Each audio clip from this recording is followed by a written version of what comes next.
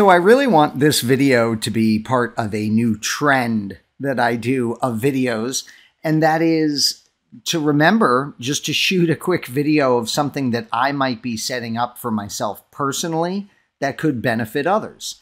And that's what's going on this evening. So I need to spin up a quick Linux box inside of AWS so that I can do some experimentation and actually proof some curriculum that is designed against Linux for Linux Plus training.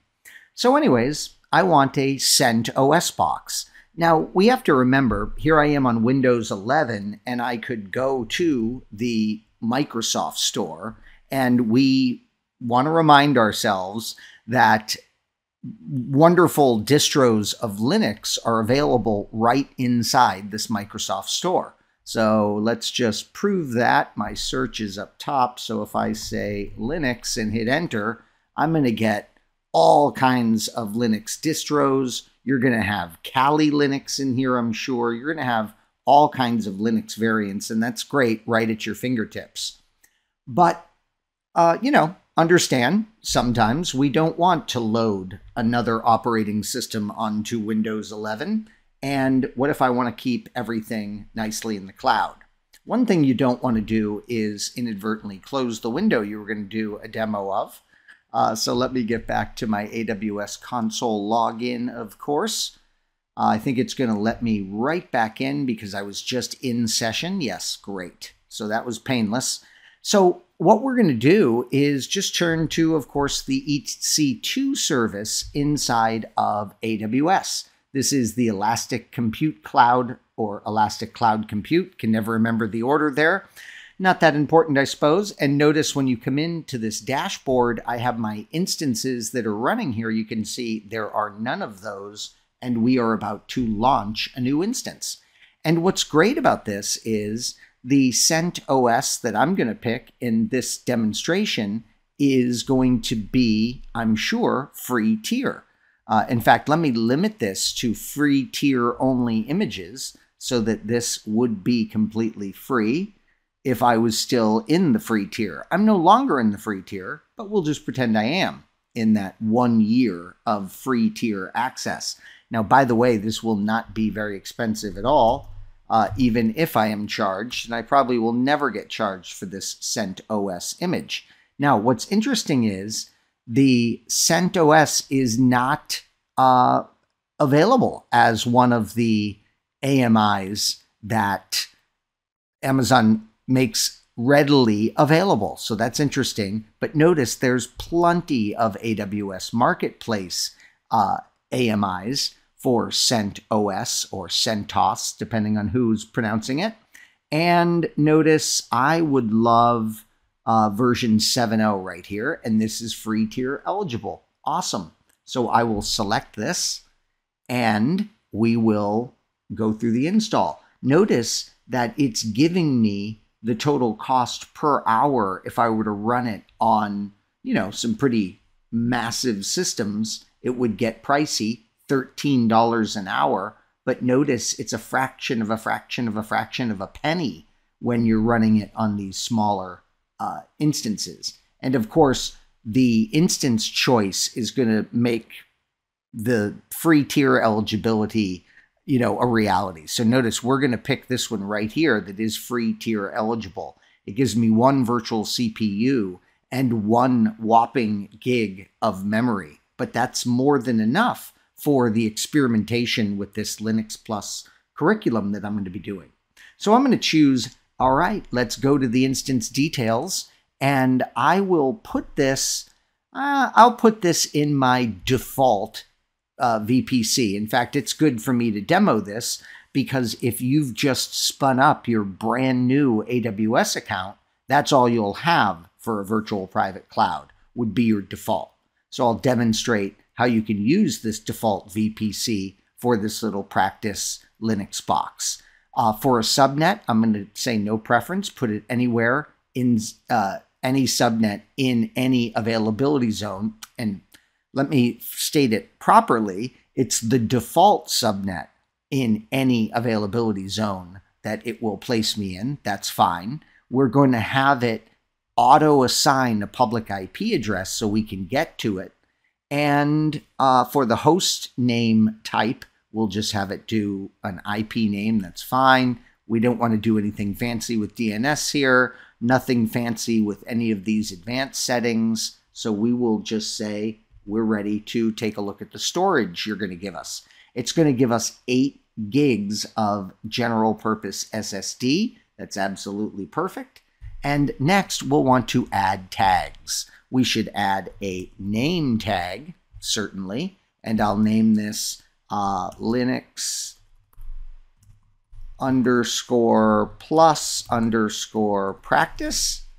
And I will add another tag, and this will be, how about purpose? Notice I can create whatever tags and values that I want here. Purpose, this is lab practice. Okay, so I've got some nice tags there. Next up, very important, is the security group. So it will create a new security group, give it this name, and it's going to allow SSH into this box from absolutely any source IP. Now, I'm going to leave it that way because this is a little lab practice system that I'm going to shut down immediately after I've used it. So I'll leave it open like this for this demonstration, but understand that it would be a really good idea to fire up another tab right now and do a simple, like, what is my IP address, right? And you could and you should go ahead and stick your 32-bit IP address. Let's say mine was, I'll just say my IP address just happened to be 100, 100, 100, 100. What are the odds, right? But let's say I wanted to lock this down to my IP, which would be a great idea from a security perspective. That's how you would do it. We're going to say, okay, we're not locking it down by source IP address. Not a good idea, but you know why I'm doing it, just to make this demonstration quicker for you. Easier to consume, as we say. All right, here's the review of what I'm setting up. I'm going to click Launch, and I'm going to create a new key pair, just as you would, and we'll call this my Linux _plus_ KP for key pair, and we have to download this key pair. Now, when you're dealing with your key pairs, notice I'm going to come right in and go to my downloads folder, and I am going to cut this thing out of there, out of the downloads, and I'm going to drop it into an AWS Keys folder that I have in OneDrive. And I have the permissions set on this so that the AWS won't have an issue. In other words, the everyone Windows group doesn't have read permissions, for example. So get in the habit of, getting yourself a good, perfectly secured AWS Keys location that you'll be consistently tucking those keys into. And so now I'm ready to say, launch instance. Let's go. I want to get in and start practicing on this distro of Linux. So it says, okay, we're launching it for you. And it says, let's go ahead and take you to your instance right now, if you like. So I'm going to click on there, and there is our nicely named Linux Plus practice image. And we can see that the state is pending right now as it's trying to figure out what is going on with this virtual machine. But yeah, if I hit refresh or even just wait, notice it is now in the running state and we're ready to connect to this thing. So I will click on the image and say connect, and it has options for connection. We're just going to go ahead and use the SSH right into this machine. And they even give us the example syntax. So I'm going to copy that to the clipboard. I'm then going to go down here and launch a command prompt. And I am going to paste that wonderful syntax in. And it says, can't find the key. And that's because I didn't go into the appropriate directory. So I'm going to do my change directory. We're going to go into OneDrive. And it was the AWS _keys directory. And now from the correct directory where the key is located, I will issue that command and we will SSH into our machine, except it is not accepting our connection. All right, so this is great. We have something to troubleshoot. So the connection was refused from our box. Okay, so it sure looks like the security group is the problem. And let's go take a peek at it. So I'm going to click on EC2. By the way, this was totally unplanned troubleshooting. That's always the best kind, right? When you're creating videos for YouTube, that is. All right, so let me find my security groups. There they are.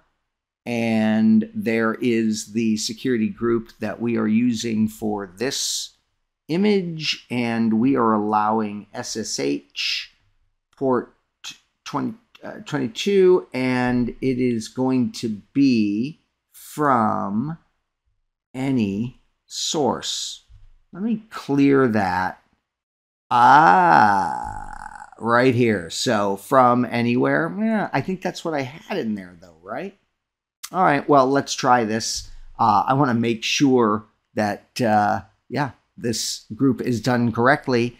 And before it was custom, now I did select the, source can be from any IP address. So I've saved these changes, and now we are ready to slide back over to the command prompt. I'm going to go up on the keyboard to get that syntax back in there, and look at that. It was the security group.